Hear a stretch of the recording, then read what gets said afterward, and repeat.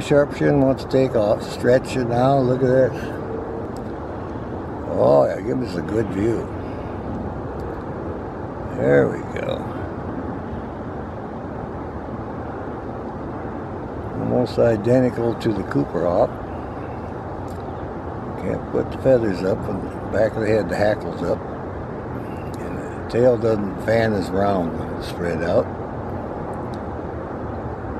Here we are, checking on our Sharp-Shinned hawk today.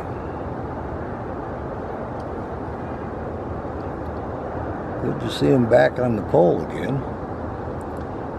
The favorite hunting spots get perched at the higher pole, and they can see both ends of the horse track and the birds that are feeding in the middle.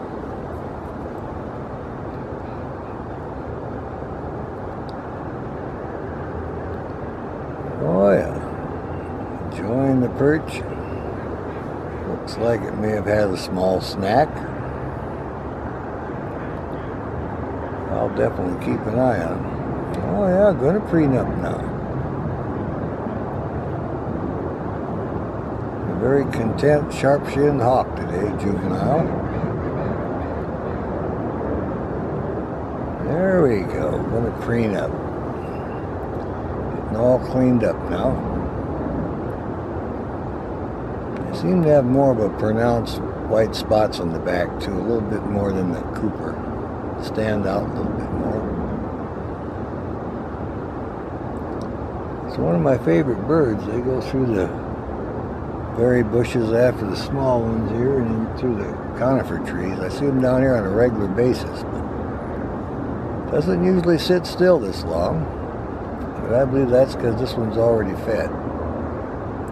And when it fans the tail out, see, it looks fairly straight. It's not that much curve. When they fan it all the way out, it doesn't curve as much as the Cooper hawk.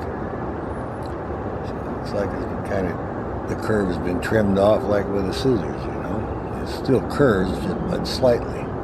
So we definitely got us a juvenile Sharp-Shinned hawk here, and we're totally enjoying watching this one. Still up, and off we go.